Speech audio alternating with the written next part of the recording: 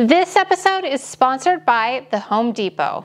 On today's episode, we are going to try to recreate this very bougie look of this Ottoman with a bridge. The overall look is at least $7,500. I don't want to spend that. So we are going to try to make it ourselves for pennies on the dollar. And in order to do that, we are going to go get some supplies at the Home Depot. I always love shopping at the Home Depot in person. But did you know that they have so many more options online, and you can really get all of your DIY and decorating needs, and the shipping is easy. Everything is easy about it. Returns, all of that, super simple. So I had so much fun. I went and did a little bit of extra shopping because at the end of this episode, I want to try to do a little tiny living room refresh using some of the items that we picked up from the HomeDepot.com. What I am so impressed with about their online stuff is they actually have a ton of items to choose from. So many items. It's so much fun. And I was able to pick up a couple of things. I got a sofa table that may or may not end up behind my sofa. You'll have to stay tuned to see what I end up doing with that. I got some really cute gold lamps. I also ordered some gold knobs to maybe switch out on the sofa table. I haven't decided yet. The jury's still out. But you can get things like, I ordered my son a faux mattress for his bed because he's always saying that his bed is not soft enough, so I ordered that. There are so many items that you can get off of the Home Depot website. It's just amazing. I can't sing their praises enough. I've been shopping there for years, so I'm just so excited to tell you about all of the other options that you can find online. Now you're seeing this on the 23rd. They've got a huge President's Day event going on. So they've got tons of sales like that. The sofa table that I got was on a massive sale. So I will put all the links for everything that I purchased in the description box below, but make sure you go to their website, check out their President's Day sale. It's awesome. And beyond their DIY supplies, make sure you also check out their home decor items because I think you'll be pleasantly surprised. So check out that sale, check out the links in the description box, and yes, let's get building. Are you nervous to build this? Don't be. We're gonna do it together. I'm gonna show you just how to do it, and you're gonna be surprised at just how easy it is. So let's do this. So the first thing we're gonna do is cut out the circles that will be the basis of our Ottoman. I am gonna cut mine out to be 32 inches because that is the right size for the area that I'm working in. But you can use these same principles and build one to whatever size works for your area. So the very first thing I want to do is find center, and since this is square, it's a pretty easy task to do. We're gonna just take this piece of lumber that I've got here. You could use whatever you have on hand, and we're gonna go corner to corner and draw a line, and we're creating an X, and this will just help us find center. And then we're gonna switch and go corner to corner this way.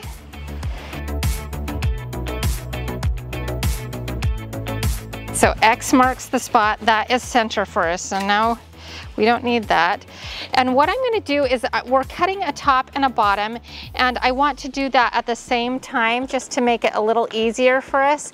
So what I'm gonna do is I'm gonna take a screw and screw that into center, and this is gonna help us draw our circle, but also attach the two boards together.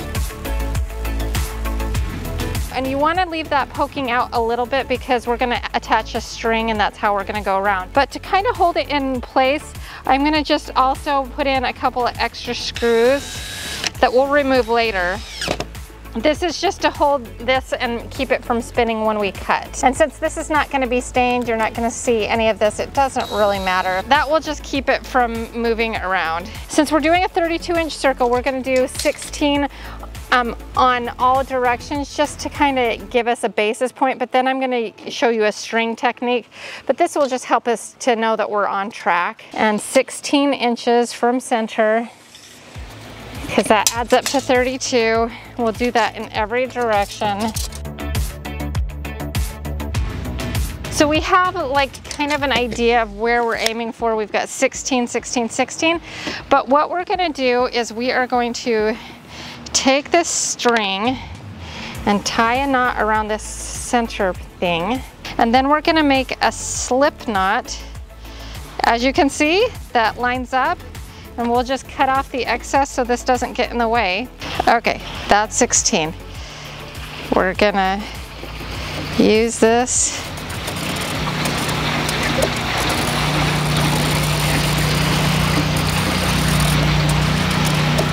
There, we hit our 16. Okay, I'm gonna start from here. Okay, and then cut that off, and we are ready to cut. Okay, now we're gonna take our jigsaw and we're gonna cut around the circle. Make sure you have a fresh blade on, and here we go.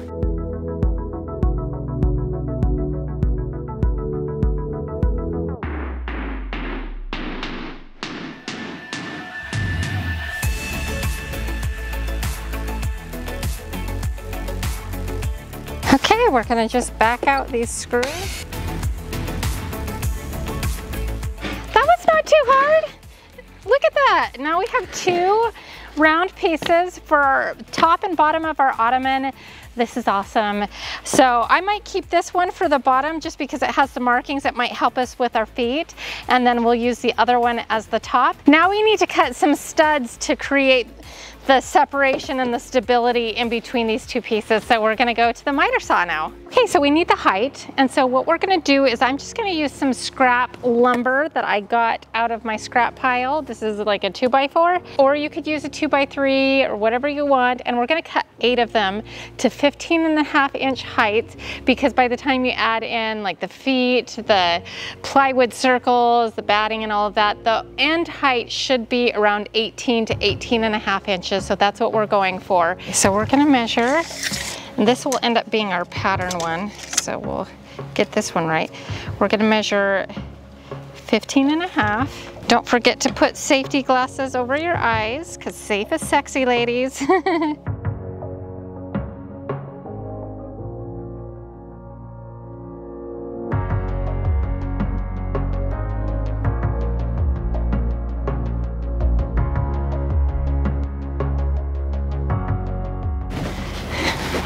Okay, that's it. Here you can see that I've just evenly spaced these around the circle, and what we're going to do is attach the top and the bottoms to it. I'm going to use a framing nailer just because it will work faster for me. It's very strong and I'm comfortable using that, but feel free to use a drill to screw them into place.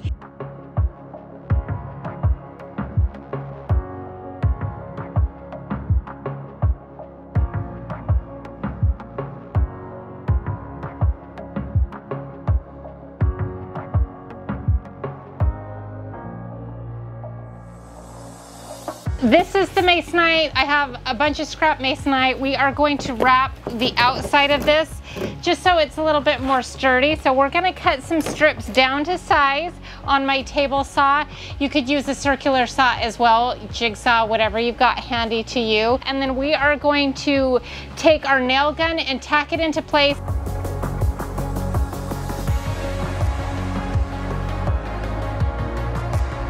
I just nailed that into place, and then I took some screws and also reinforced that just because it's bendable and it's very bendy, but it wants to straighten back out. So the screws will just ensure that it stays in place, and there you have it. Now we have the frame, but I wanted to have some feet, and I didn't want the decorative feet to be very tall because of all of our inspiration photos of the Ottoman.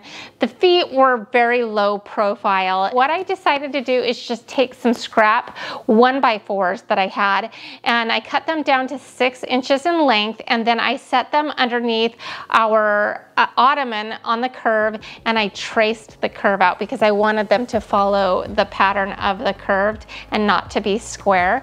And this is just a little detail that I think will really elevate our piece in the end. So then I actually just screwed that into this table. This table's been through a lot, so an extra hole is not going to kill it at this point.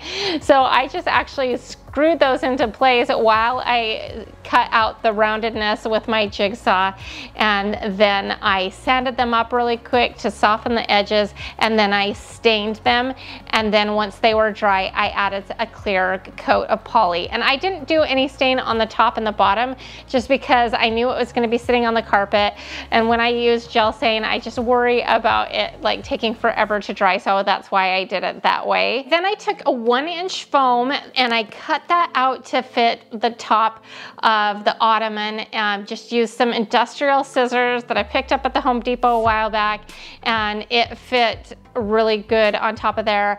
I did a little bit of spray adhesive to kind of hold it into place and then set that on top. Then I took some leftover batting that I had from other projects. In fact, I had to kind of piecemeal it together a little bit over the top. It was fine. And then I stapled that over the top of our foam. And then I cut off any excess so it was nice and round. And then I did the same thing with the batting on the sides, just so there was a little softness to the sides as well. And then it was ready to upholster. I've kind of gone back and forth. In our inspiration one, it was kind of a plaid color. I do like this, but my fear is that I will get tired of this much sooner. So I think I'll do pillows or something out of that. I think I'm gonna go with this one. It looks like something more you would get from high-end designers, and it's just gonna be more neutral. So I'm gonna go this route, but now it's time to get it on there. So then I stapled that over the top of our foam, and then I used a sewing machine for the rest of it. Now, there are ways to do this without a sewing machine. I just feel like this gives me a little bit more polished look, and it's something that I'm comfortable doing. So I cut out the side panels, and then I pinned it around the side to make sure it was nice and fitted, and then I put some clasps on it, and then I sewed that together in like a circle fashion. Then I know in some of the inspiration photos that I showed of the Ottoman that we were gonna do, there wasn't really piping on it, but I just feel like a little bit of piping gives it a very nice finished and polished look. So I went ahead and created a little piping. It's very simple to do, just stitch, stitch, stitch, stitch. And then once you have your piping ready to go, I sewed it to the top of our side panel fabric. Then we were ready to attach it to our Ottoman. Now I wanted it to be super even. So what I did is I lined it up. You kind of do it inside out and upside down, if that makes sense. And I took some, you can order it, upholstery cardboard, and it's just kind of like a long roll, and then you can staple it into place all the way around. And what that does is it keeps a nice even seam, so if you're putting staples like in different spots, it doesn't really matter because the cardboard kind of holds the shape of it and gives it a nice and polished look. So then we stapled that all the way around the top, and then you can pull it back down very carefully over the bottom. And this was the moment of truth. It fit perfectly. I was super excited. Then what you're gonna do is flip your Ottoman over and staple on the bottom. Just make sure that you don't over pull. There was a couple of areas I felt like I may have pulled the fabric a little bit too tight. You want it firm, but not like so firm that it's like pulling funny on like the foam. So super helpful, right? Very big. Oh dear. This next part is totally optional, but I felt like it gave it a more professional finished look. So on the bottom, I got some of that black upholstery felt that you see on a lot of bottoms of upholstered items, and I stapled that into place in a circular fashion. I felt like it gave it more of like an official piece of furniture, even though nobody's really gonna see the bottom of the Ottoman, let's be honest. Nobody's gonna be flipping over your Ottoman to make sure you have that black felt, so totally optional. So then I took my DIY feet that you honestly in the end will be surprised. They don't look like DIY, they're awesome. So, and then I just screwed them into our bottom circle, and I mean, I didn't like measure it out or anything. I just put 2 to 4 screws in each foot and made sure that they were countersunk in. You want them in deep because you don't want those scratching and catching on things, so make sure that those screws are in there nice and tight. Then our Ottoman is done. Awesome, it looks so good at this point. The inspiration ones that I was finding were anywhere between like $900 to $1,300. How about that Ottoman build? I just love how it turned out. So I just feel like it's my personal mission to empower women to use power tools. If you've been watching my channel, you know I've been preaching this for a long time. I really want to unlock the inner DIY goddess in you. So that's why I really want us to come together as a community. So if you are using power tools and doing a project, would you use the hashtag DIY goddess and post photos of you building things, using those power tools? Let's empower everybody together. I think that we can all ascend together and create beautiful things, improve our homes. And so I just want to see what you're doing. So use that hashtag, again, hashtag DIY goddess on social media. We're going to scout them out and maybe I'll feature them in upcoming episodes. And I'll definitely include those in my weekly newsletter. If you haven't subscribe to that, you can pop on over to my website. It's really easy to sign up. And in those newsletters, I provide additional insight and information and feature some of your awesome projects. So let's get powerful together. Now it's time to do that infamous, very expensive bridge. Now, just as a caveat, we are using pine.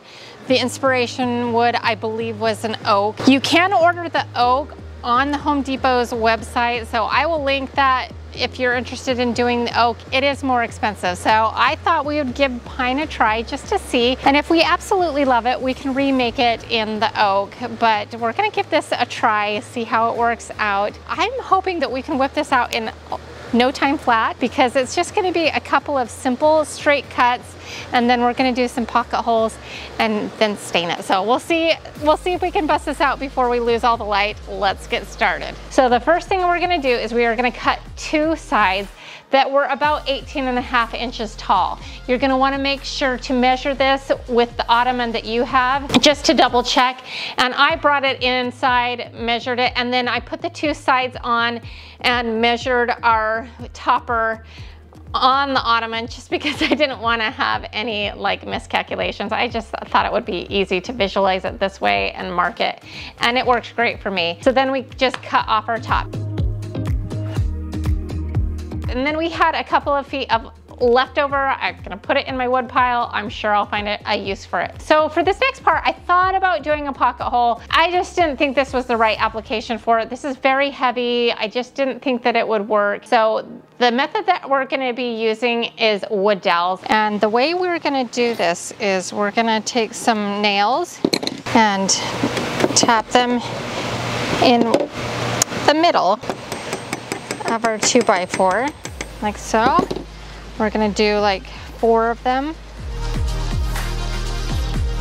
And we're not hammering them in all the way, you'll notice. This is a little hack I like to do.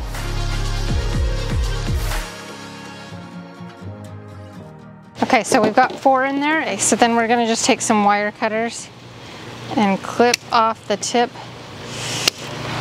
of our nails, so now they're sharp. And the reason this is important is because of this. I'm gonna show you. And then you're gonna line it up with where your other piece of lumber, and make sure it's all square. And then you're gonna take a hammer and kind of tap it into place, and it will make a hole on the corresponding piece. Okay, so you can see, I don't know if you can see it, but I can see it. There's little divots where we should make our hole for our dowels. So then you just pull out the nails, drill the holes, and then you've got your holes for your wood dowels. And then you're gonna fill those holes with wood glue and a little extra on top. Wood glue, definite must on this.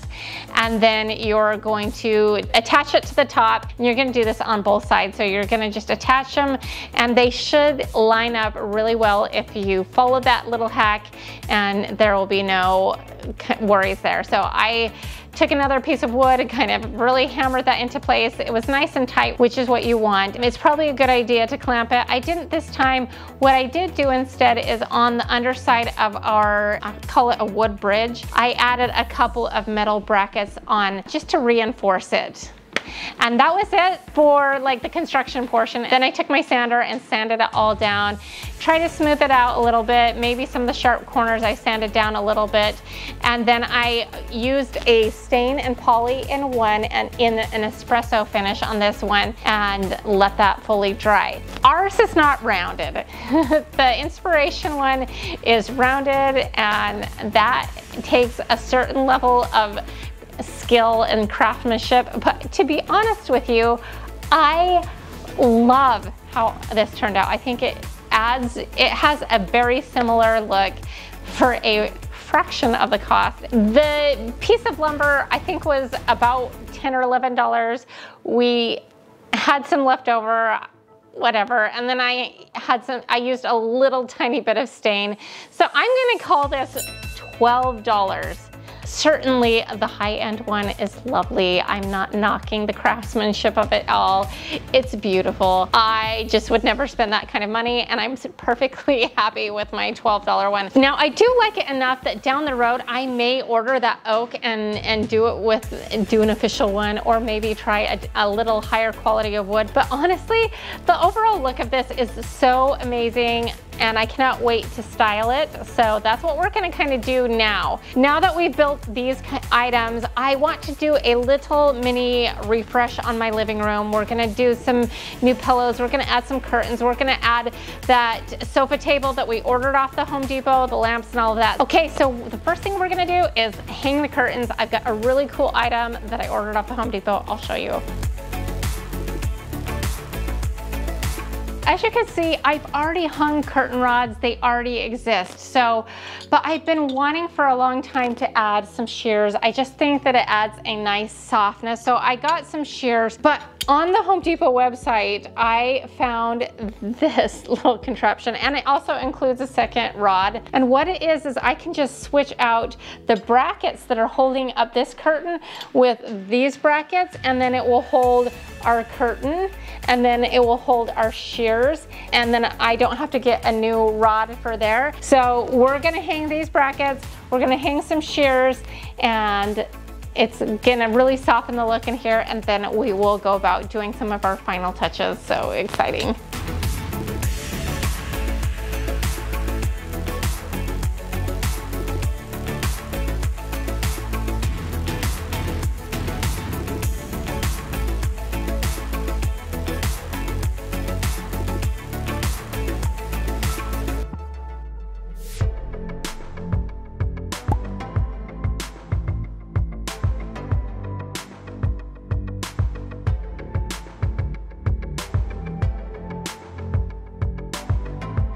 So I originally got this table to go behind my sofa, but I decided I really would rather it be in my entryway here. There's a little bit more room for it, and I think it will work better here, and it's just right next to the living room, so you can kind of see it, so still kind of ties in. So I'm gonna style this 2 different ways to get your opinion. You can vote which way you like better. I'm gonna start with a mirror.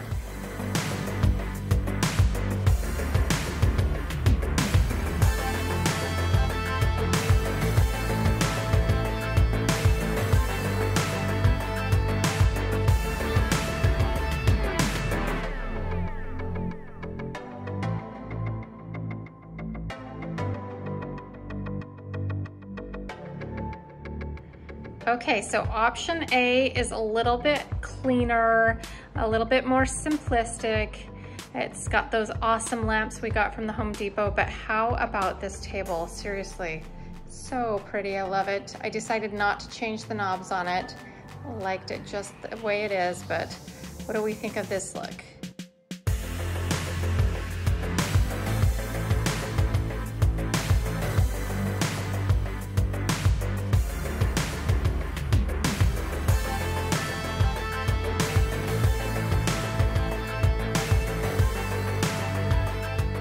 Okay, so what do we think of option number 2? This one's definitely a little bit more frilly and girly. I like this, but you'll have to let me know, option 1 or 2.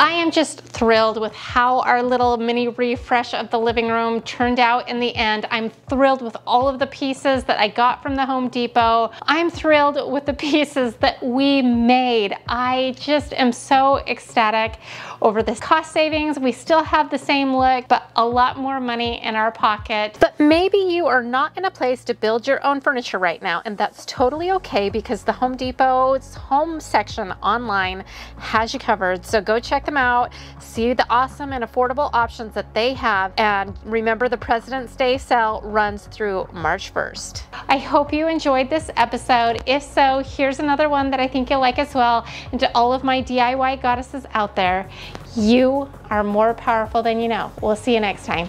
Bye.